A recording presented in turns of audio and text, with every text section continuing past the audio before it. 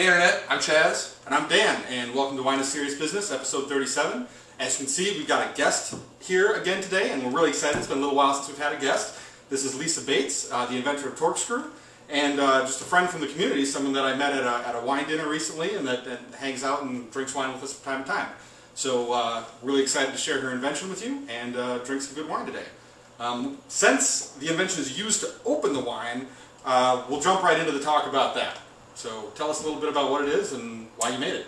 Well, it's actually called the Torkscrew, and what it is for is it brings the celebration back to opening wines that are screw cap.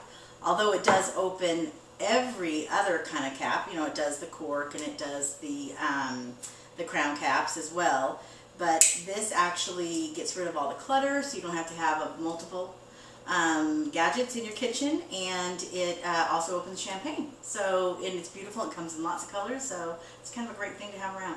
Kind of the Swiss Army knife of wine openers. It's just, you know, yes, Nice. exactly, exactly. Yeah. It dices, it slices, There you but go. yes, there you go.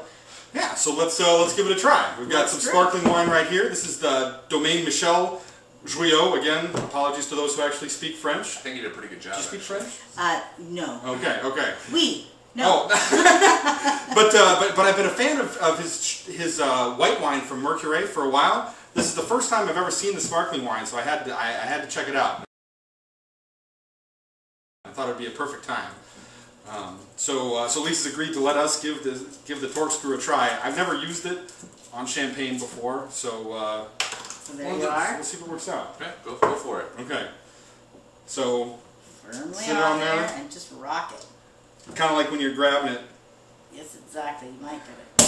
Whoa! There it is. Okay. There you go. And look it, we eyeball our eyes. My mom always said, "Don't look at it. You'll poke your eye out." Well, there you are. Yeah. I think everybody's afraid of killing somebody when you open a bottle of Or champagne. knocking a light out. Yeah, exactly. Oh man, I'm gonna need a rinse already. I was Yeah, you're gonna have to drink that beforehand. That's cool. That's cool. Well, you Dan's talked got a about dirty it. glass.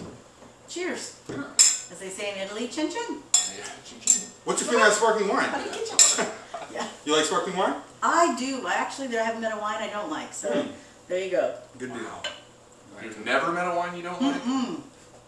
We'll have to have you on for something. Yeah. Not so much. I think we could do that. We'll for get a you a show. bottle of the 7-Eleven Cabernet. See that? Okay. You know, it serves its purpose. Attempting to find a wine that Cooking. Lisa doesn't like. Cooking. Well, that's a good thing. That would be a fun. You can have me on again, and I'll say yes to anything. That's what I said. I'm like, this is delicious. This actually is very good. That smells really nice. Sort of got like a nutty component to it. Yeah, apples, little. Wow, yeah, the nutty. A little bit like a walnutty or hazelnut. Yeah. It's very clean. It is, isn't it? We're gonna get to that. Some of them are too sweet. This is actually very, very nice. Yeah, and not super dry. This doesn't rip your mouth apart dry. It's got some nice acid and you know little yeasty flavors going on there, but it's pretty enjoyable. That is the really good. The sort of like crushed up aspirin thing kind of comes in a little strong in the mid palate, like a crushed up, like you chewed up an aspirin. But it's nice. It doesn't like take over the entire palate. Ends really cleanly, exactly what you guys are saying. Well, when you say chew up an aspirin, that doesn't exactly conjure up good thoughts to me. Like, but it's really Right, but it's like a sort of a medicinal flavor on the mid palate, at least to me. No, I think it's delicious. That's very nice, actually. Yeah, enjoyable drink. And a pretty label, and that's important. Yeah, the apples and It's it's good. It's fantastic actually.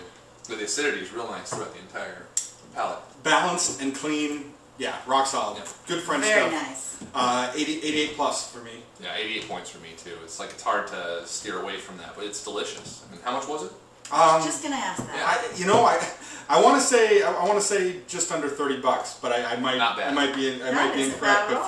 But for French sparkling wine, that's pretty solid. And again, It's a really good producer. sparkling wine. Yeah, exactly. So absolutely. yeah, reasonable price.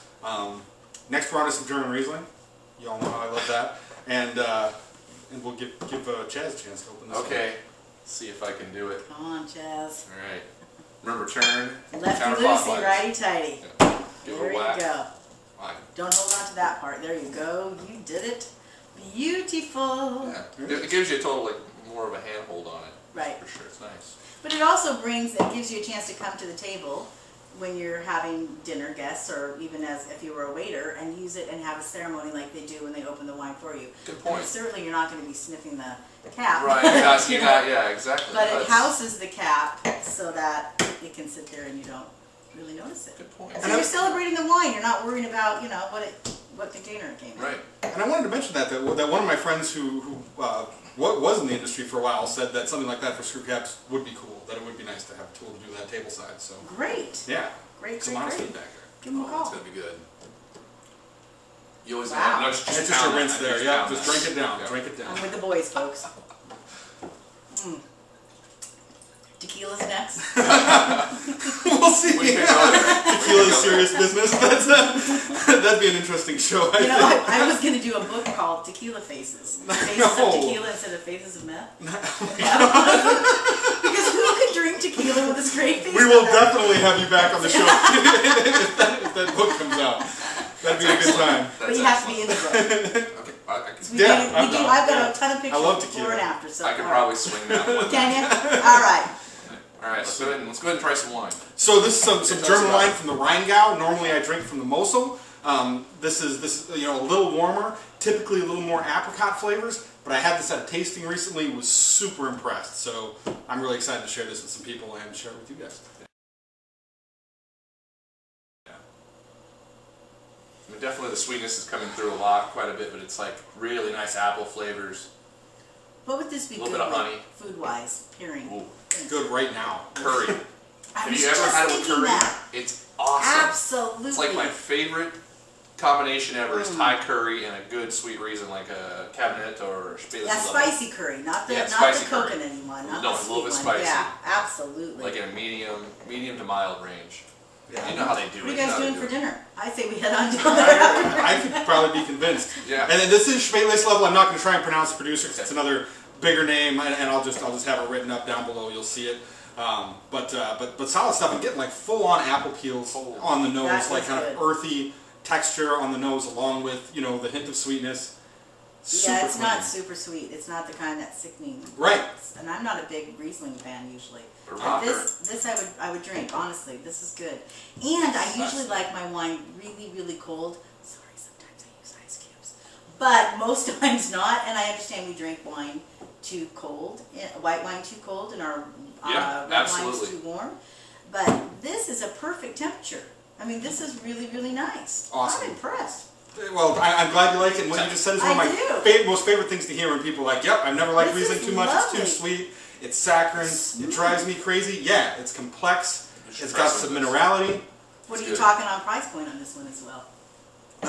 Just under 30 also. All right. Nice. But it just nails it. I mean, there's the apple flavors right away, and the sweetness hits on the side of my palate later, just a couple seconds later, so there's this little bit of evolution. Cleans right out, got a little bit of honeycomb kind of on the back of my mouth. Wonderful, wonderful wine. Absolutely. 91 points for me. Dang, Wow. no one high. 90 Yeah. points. 90 points. $1. It's still really, $1, it's Bob. delicious. Oh, sorry, I thought your price is right. The acidity really cleans out the sweetness of the wine. Fantastic. And there's delicious flavors going on throughout the entire experience. It's awesome. Very good wine. Brilliant wine. Good job, Dan. Hey, yeah. Dan pulled the wines for this show, so. I love sharing good good Riesling. job. I love sharing good Riesling with people. And, It's really delicate. It's like now I'm like, and you want more, right? Like this Well, fella's yes, making it out of line. I do. This I fella's thought making you'd it out. never ask.